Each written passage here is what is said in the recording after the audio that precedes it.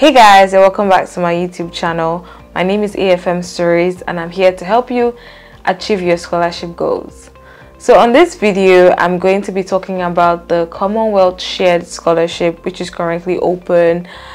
I had to make this video because I have been reviewing essays for aspirants, and I noticed that there's a lot of mistakes that potential aspirants are making that can actually hurt their chances of getting the scholarship. So I'm going to make a few videos talking about the Commonwealth Scholarship, some specific essays that I've seen that people are actually having issues with. So one of those essays is the personal statement essay. So if you've written your essay, if you're planning to write your essay, or you're in the beginning of the journey and you want to know how to write a great Commonwealth personal statement essay, then this video is for you. Before I move forward, please hit the subscribe button, like this video, drop a comment if you're enjoying this, and let's get right into it.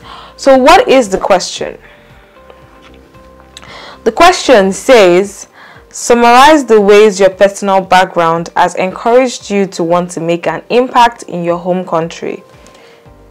You should talk about areas that you've already contributed, such as having overcome any personal or community barriers to higher education.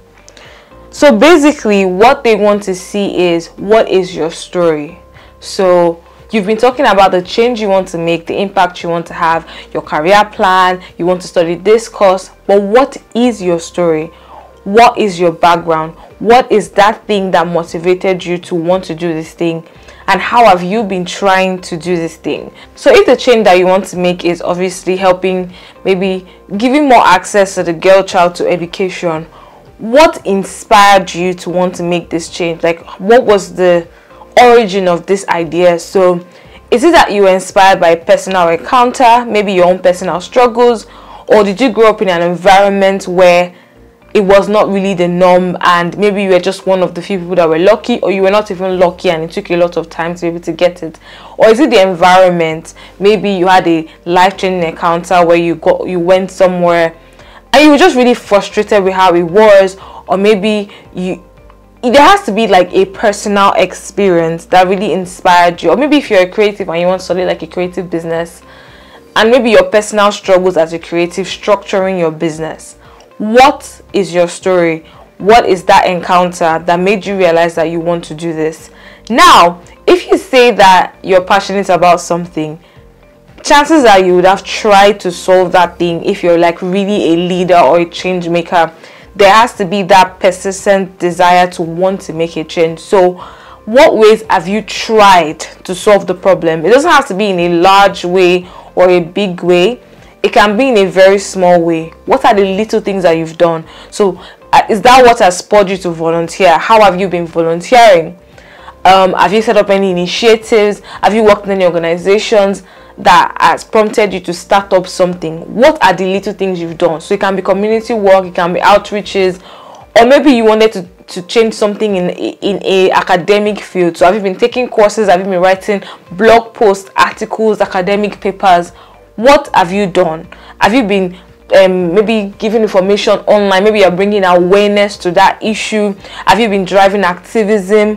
What have you done? Now, because the Commonwealth Scholarship wants to help people that may not typically have access to like foreign education, cannot typically afford foreign education, they want people that literally need the money. Like without Commonwealth, they cannot get that, they cannot study that course in any country abroad. So they want to see that you've had struggles. So one of the best ways to really convince them, but also not make it seem like you're just, obviously you're begging and you don't have everything together. One of the ways for you to really show them that you've had struggles and you're really passionate about the things that you want to do is, you've been trying to do these things, but because of finances, you're not able to do them. Or you're not able to do them the way you want to do them. So you've had to maybe do crowdfunding to get support on some of these initiatives.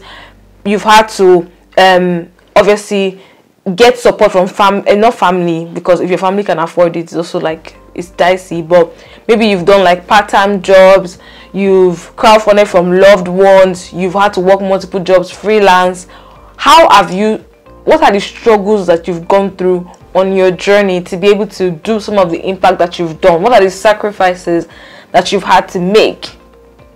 So you have to be able to tell them that, okay, I'm passionate about this thing, I've been trying to do these things, but I've been having these limitations because of my background. So maybe I could not get the kind of degree that I wanted, or I'd love to further my education, but I don't have this. But in the current time, I have been able to get some crowdfunding support. I've been able to pull different people that have some of these finances to be able to support me on some of these things.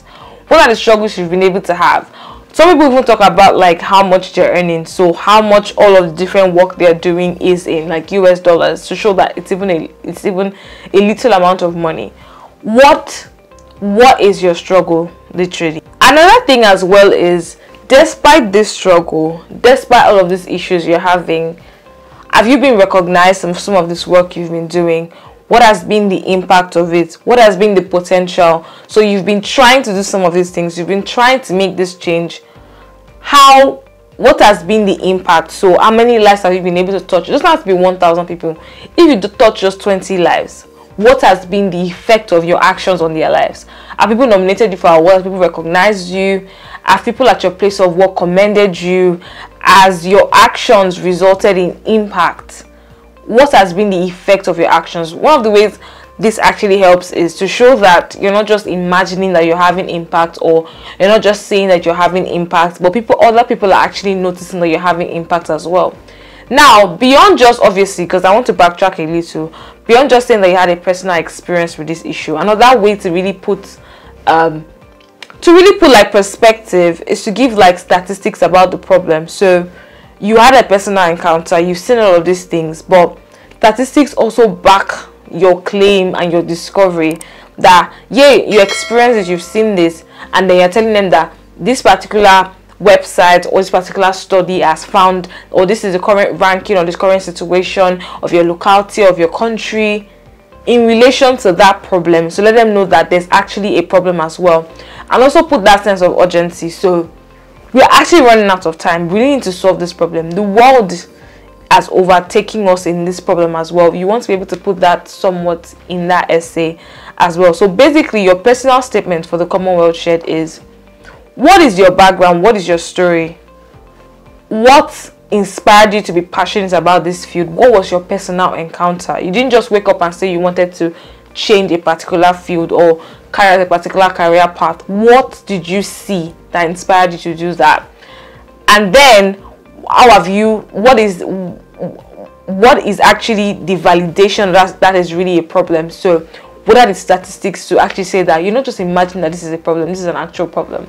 And then what have you been doing to actually try and solve this problem in your own little ways? What are the limitations of what you've been doing? How has your background affected you from progressing in that work that you want to do? And then what have been the effects of the things that you're doing? So what have been the impact? What are the lives that have been touched as well? And how do you think that the scholarship is going to change your life? How do you think, you can just end this briefly at the end, how can this scholarship help you to bridge the gap between, I'm passionate about this thing, I have this background, I have these struggles, and the scholarship is going to take me from this background and these struggles to where I want to be? So ensure that your personal statement captures all of these different aspects. What your background is, what your personal encounter is, the statistics, but also what your struggles are, and use that to actually paint that picture of, you cannot get this scholarship, you cannot study in this particular country without this scholarship. But you don't want to dwell too much on that, like write a whole paragraph on that. No, you just want to tell them that I'm having these struggles, but I'm not stopping. I'm not letting them limit me. I am still working despite this. I'm still creating. I'm still having this impact. That is very important. Okay, so I hope this was very useful in explaining the personal statement part of the Commonwealth Shared essay. If you have any further questions about this, just drop it in the comments below. I'm looking forward to answering, and yes, I'll see you guys in the next video. Don't forget to subscribe, hit the like button. See you guys. Bye.